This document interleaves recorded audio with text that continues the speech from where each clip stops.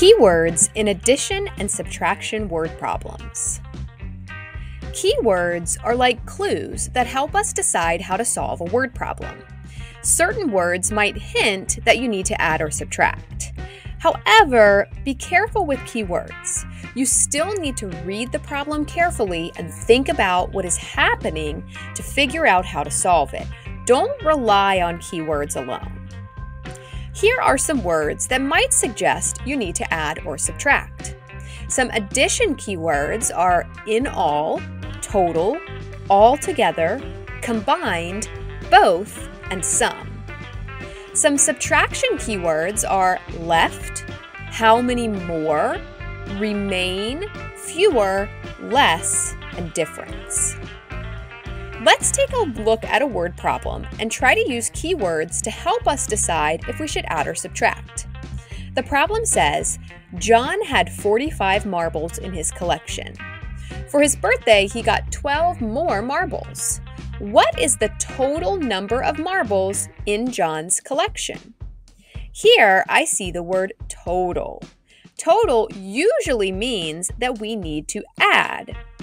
So if I think about what this problem is asking, it's asking me to add the 45 marbles that he already had together with the 12 new marbles to find the total. Total is usually an addition word. Let's look at another. There were 345 students in the cafeteria. After lunch, 277 students went back to class. How many students remain in the cafeteria? Here we have the word remain. Remain is a subtraction keyword, and if I think about what's happening in this problem, I have some students and some of them leave the cafeteria. I'm losing students, I'm taking away students, so it makes sense that I would need to subtract here. Remain is usually a subtraction word.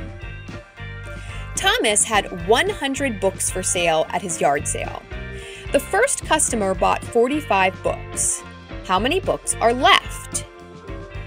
Here I see the word left, and left is usually a subtraction word, just like remain. I had some books, some of the books were taken away, and now I need to know what's left. That's a subtraction problem. Left is usually a subtraction word. Sarah has 15 teddy bears. Jane has 25 teddy bears. How many teddy bears do they have in all? In all usually means to add. It means to put Sarah's teddy bears and Jane's teddy bears together to find out how many total teddy bears there are in all. In all is usually an addition keyword. Jerry wants to walk 30 miles today. By lunchtime, he's already walked 17 miles. How many more miles does Jerry need to walk to reach his goal? Here we have the words, how many more? How many more usually means we need to subtract. We know the total number of miles and we know how many he's already walked. So if we find the difference between those two numbers by subtracting, we can find out how many more miles he needs to walk. How many more is subtraction. Darian wrote 26 letters to his friend Mitch. Mitch wrote 19 letters to Darian. How many letters did they write combined? The word combined means to put things together. When we're putting things together, we are adding.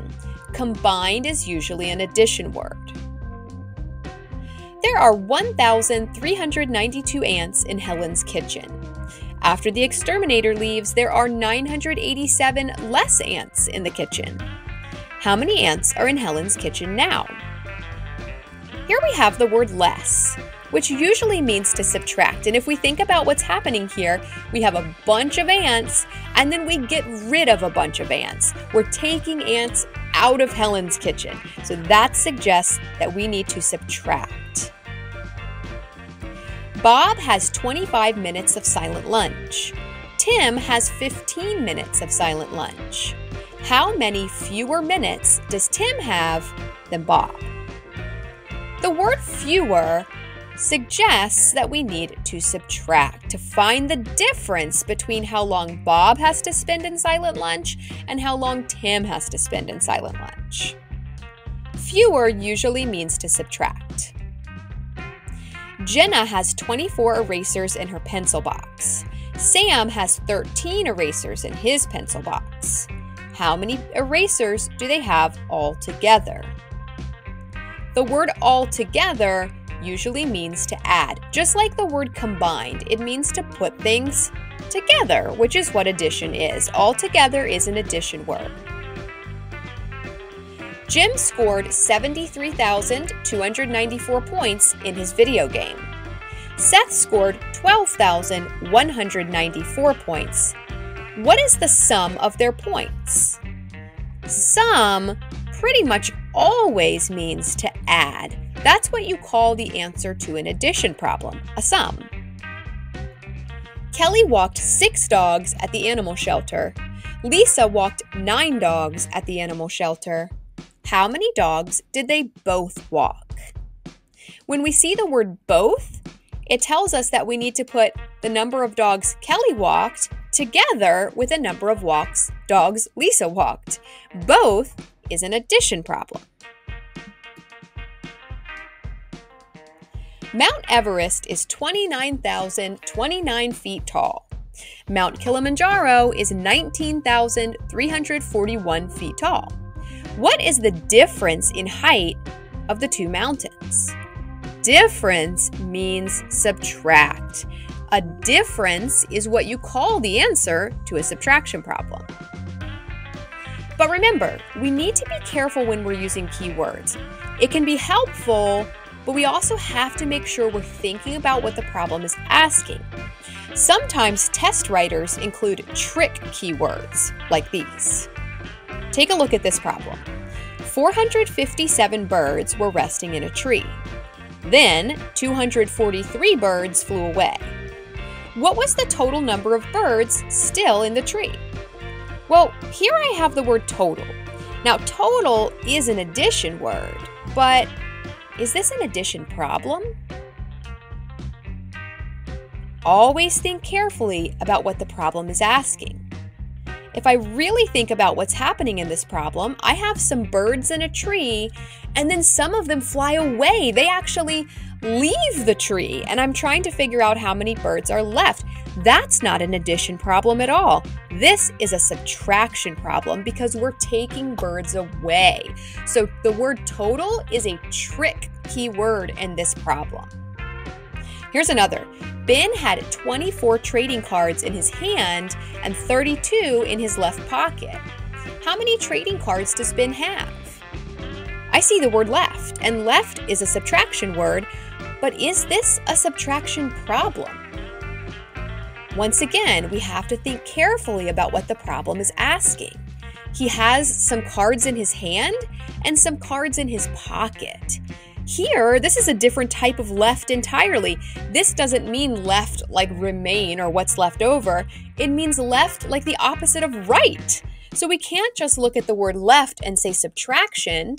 We actually need to add here. We need to put the number of cards in his hand together with the number of cards in his pocket to figure out how many cards he has. This is a trick keyword. So always be careful with keywords. Don't just find the keyword and use that alone to decide whether you should add or subtract. Also read the problem carefully and think about what's happening and use that to help you decide if it makes sense to add or if it makes sense to subtract. This video was created by La Fontaine of Knowledge. Check the link in the description for lesson materials that go along with the video, and subscribe to my channel for more videos like this.